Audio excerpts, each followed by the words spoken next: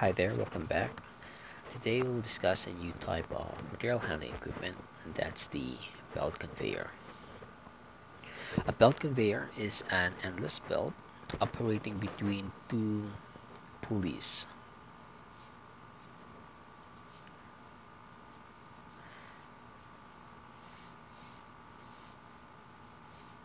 Okay. Um, let's say this is our pulley. More specifically, that's our tail pulley. And then this one would be our head pulley. And then there's a belt here, and this belt that's rotating.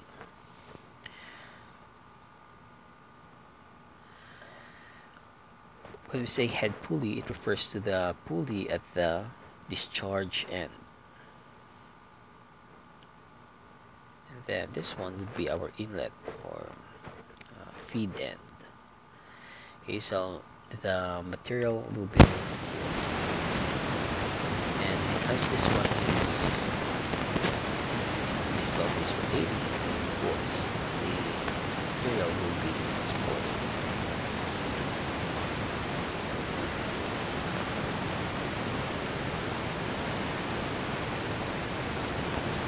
From this point to this point.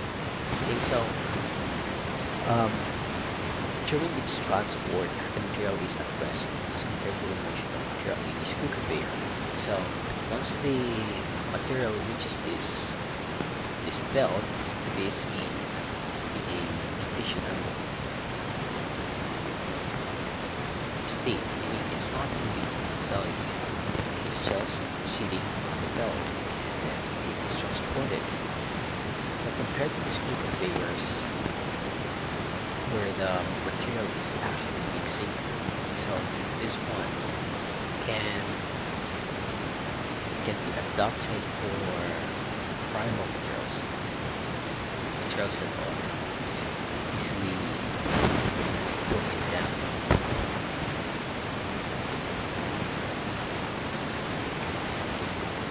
Okay, and another thing is that belt conveyors can also be oriented in an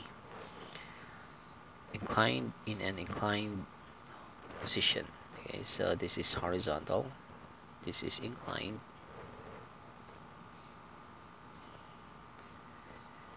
and it can also be possible if it starts with a horizontal and then inclined and then back again to horizontal. Okay, so that's the flexibility of a screw. That's the flexibility of a belt conveyor. Horizontal, inclined. Alright, now let's talk about the parts and assemblies. Now for the parts, as I've said, this is the pulley.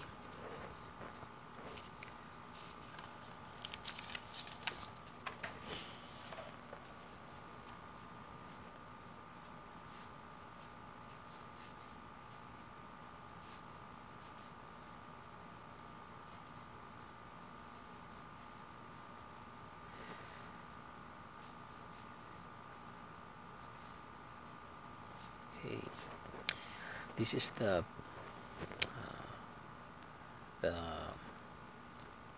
pulley, and the pulley can be either drum type, spiral type,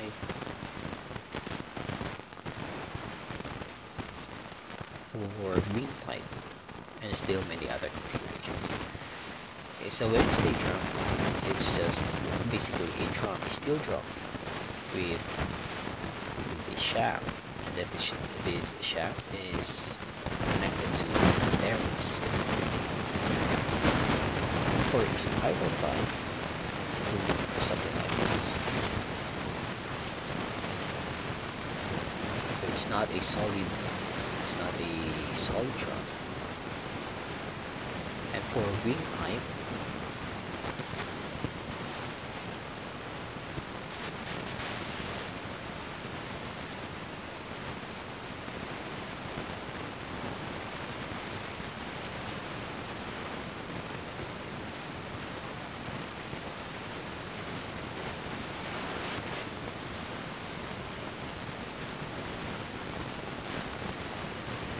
it's something like this, but if I draw it in the side view,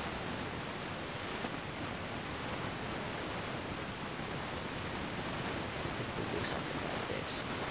So in this case, if there are materials that go underneath the belt, underneath this, and if you have a solid trim or a trim line, that definitely can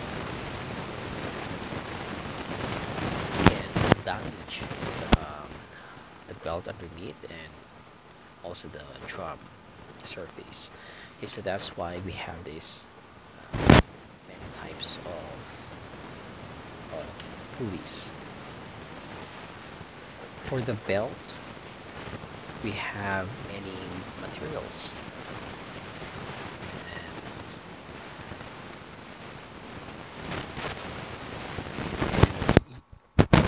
And just refer that in our lecture handouts.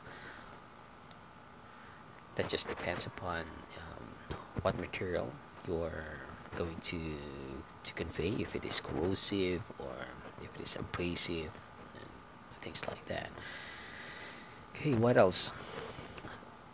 Now recall that in this figure that we have this center distance or span between the pulleys, and so if we have a load here, it's like a flexural load on the belt, and this belt offers little resistance to flexure. So because of that, it is provided with idlers.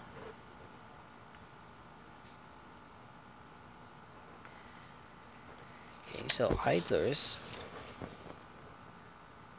it can be a flat idler or it can be a trough idler. Okay, so basically it's just a roller with bearings inside, and then you have also shaft.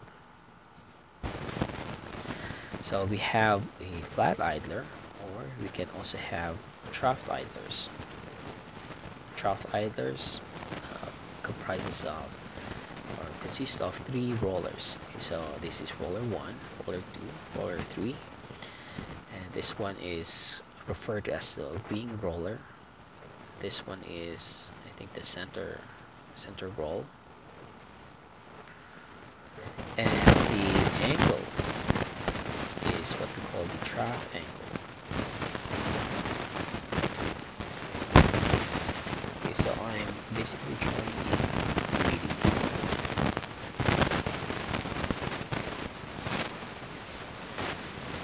Okay, so if we are referring to idlers where the material is resting, that's referred to as carrying idlers.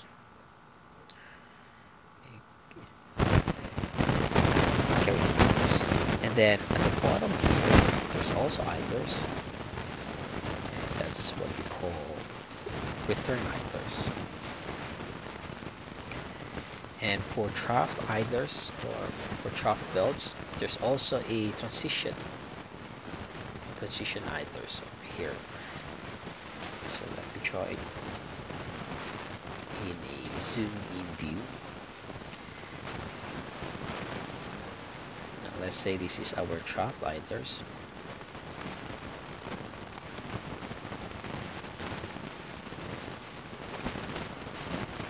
And then this will be our belt. And then back or wrap around to this pulley. Okay, so there are idlers also provided in here, and that's called transition idlers.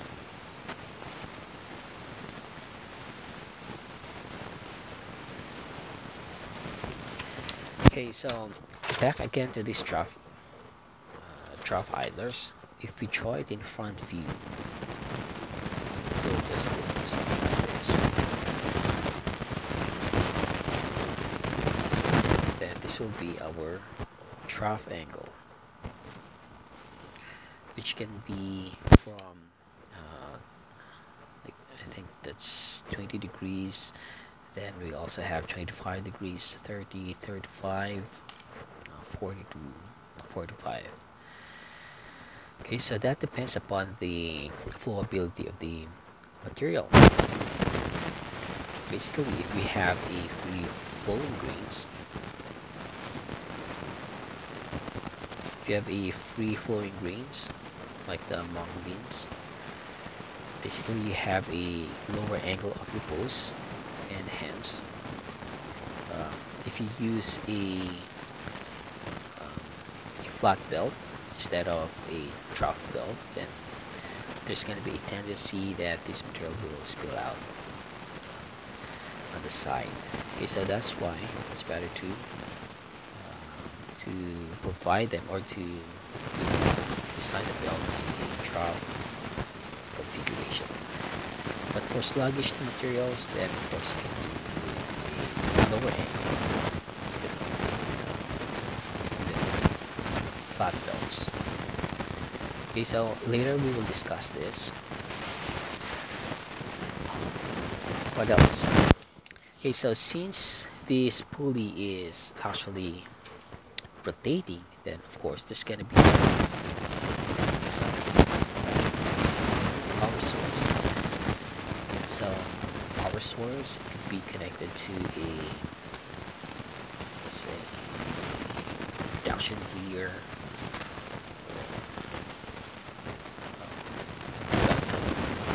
belt or chain combinations. Okay, so let's draw an electric motor.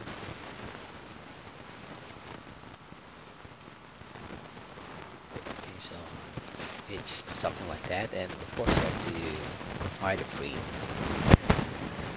Okay, what else? There's also a scraper here, or plow, scraper,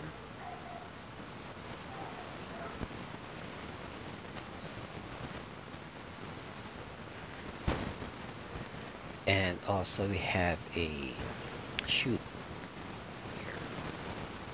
This is referred to as chute, basically something like a hopper.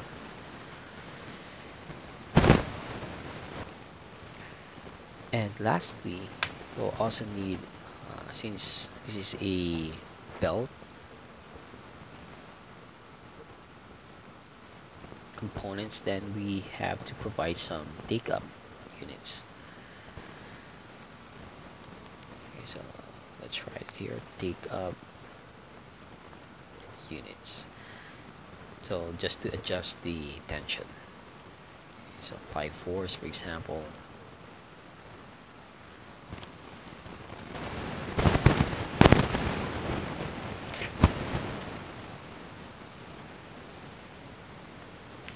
By the way, regarding the idlers, there's also a classification from SEMA regarding this types. So for example, there's a SEMA B or SEMA C, D or E or F. Okay, you just have to refer that in their handbook. Okay, so SEMA, by the way, is the acronym for Conveyors Equipment Manufacturing Association. Okay, so they're a group of manufacturers that establishes the standards regarding to conveyor equipment. So not just the belt conveyors, but also I think bucket elevators and screw conveyors. Except that in our course we didn't use the handbooks. I mean their handbooks in the design of bucket elevators and screw conveyors. Actually, in the screw conveyor, we adopted the manufacturer's catalog. But for this one, for the belt conveyor, since we have we have access, then I guess it's also a good one to try the methods based on their standards or handbooks. All right, now let's move on to our next topic, which is the material properties. For material properties, since this course is about AB material properties, except that we're discussing this in the context of design in the application, so we still have to refer back to the properties. Okay, so recall that if we have a hopper or a bean, hopper bean, and let's say we have it closed at this bottom portion, and then we fill this up with the material, let's say any grains, and we have a flat surface. If you open the bottom portion, what you'll see is that there's going to be a flow of the material, and we already discussed this, that this angle that the material makes to the horizontal is what we call the angle of repose. Now, in belt conveyor designs, there's another friction property that we will discuss, or that we will encounter, and that's the angle of surcharge. Okay, so the difference between this angle of repose and the angle of surcharge is that you have this in a static configuration, or in static loadings. Okay. But if we do some agitation on this material, what we'll see is there's going to be a reduction in the angle, because the material will be compacted more. So this is the angle of surcharge. Okay, let me draw it here again. If this is our angle of repose, and this is our, let's say, flat surface, but if this flat surface is let's say it's vibrating and somehow it causes compaction to the material, then of course the angle becomes less. Okay, so this one is the angle of repose, but this one is the angle of surcharge, and it's usually 5 to 15 degrees lower than the angle of repose.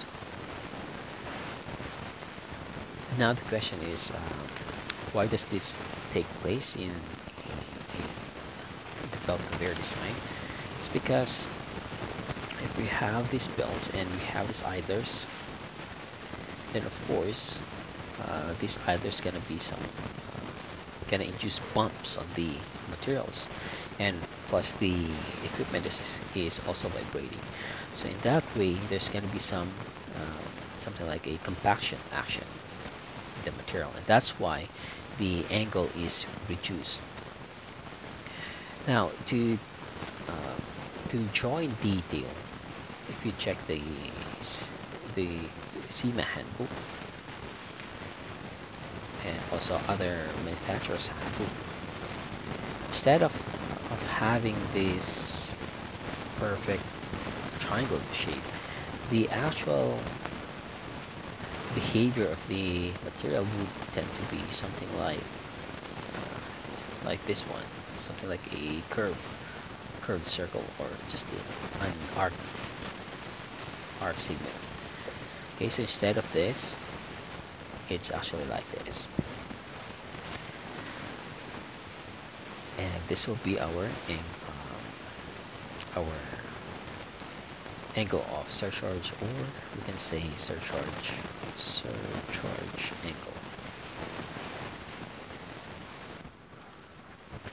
Now if you go to the handbook, there's a table there, table 3-1, regarding the flowability, angle of surcharge, and angle of repose.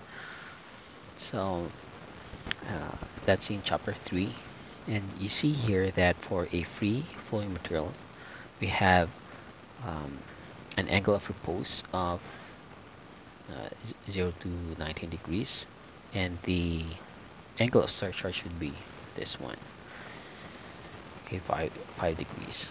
And if we have free flowing material, this one is very free flowing, this one is free flowing, then this is our angle of repose, then this will be our angle of surcharge. And for sluggish material, we have 40 degrees and up, angle of repose, and we have this angle of surcharge. Now you can also read the description here. It says for very free flowing material, we have a uniform size, very small rounded particles, either very wet or very dry, such as silica sand, cement, wet concrete. Okay, so you can just read this later.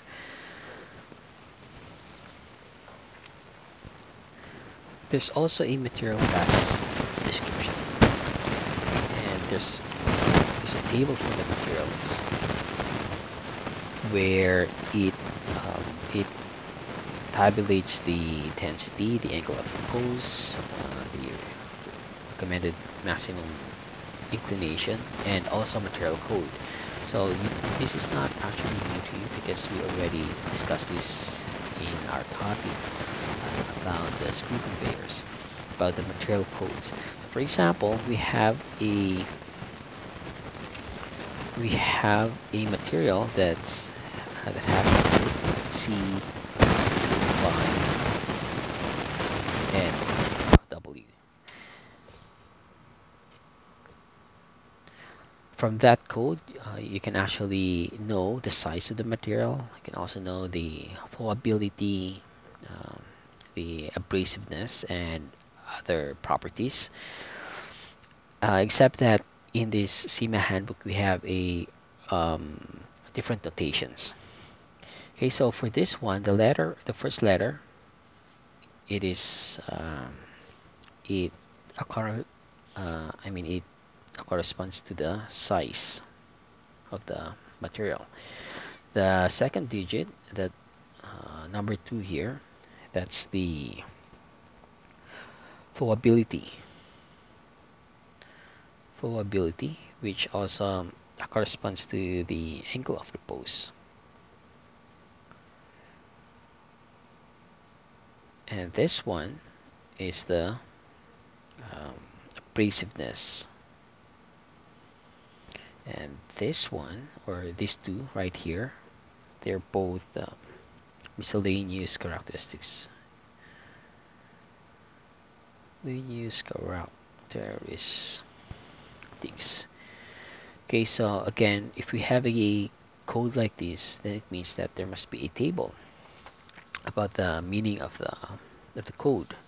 Okay, so if we can go to table 3-2,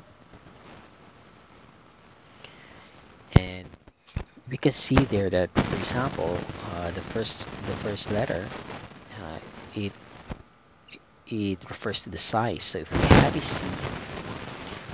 C code, it means the material is granular and under 1/2 inch.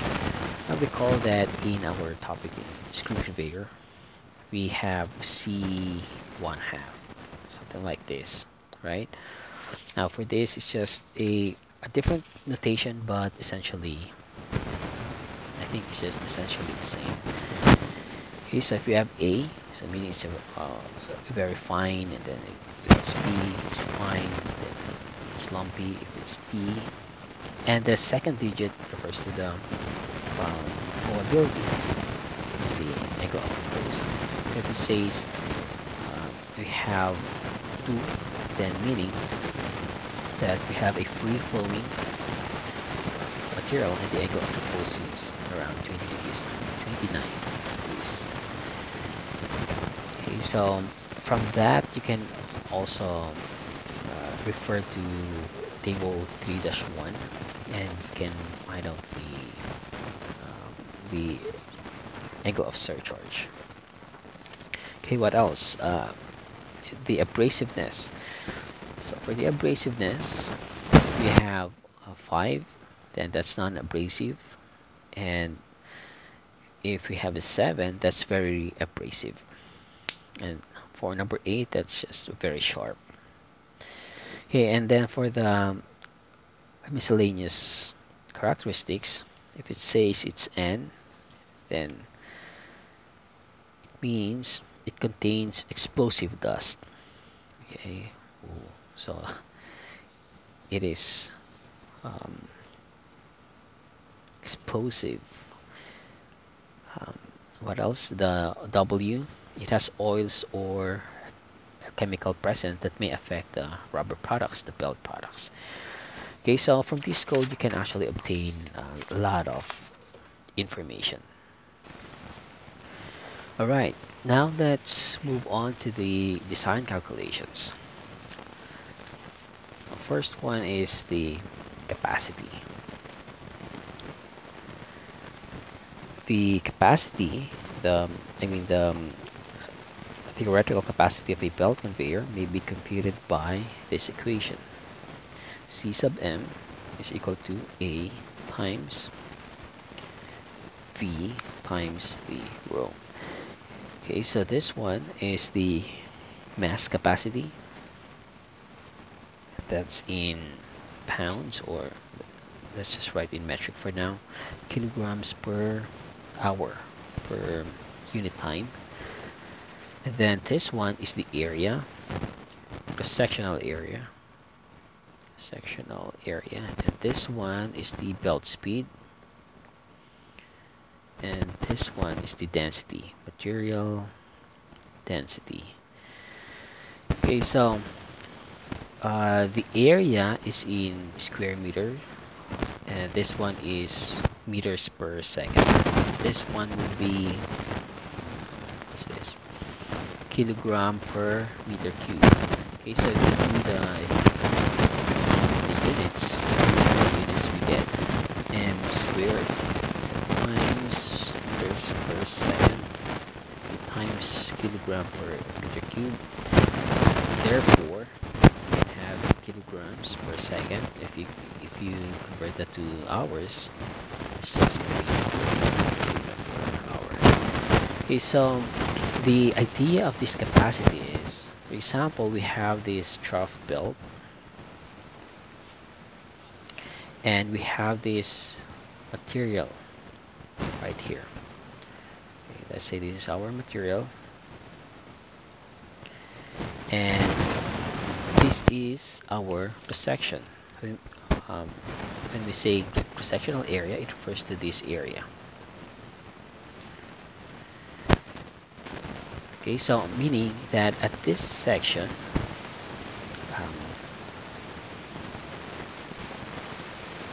what's going to be the volumetric flow rate?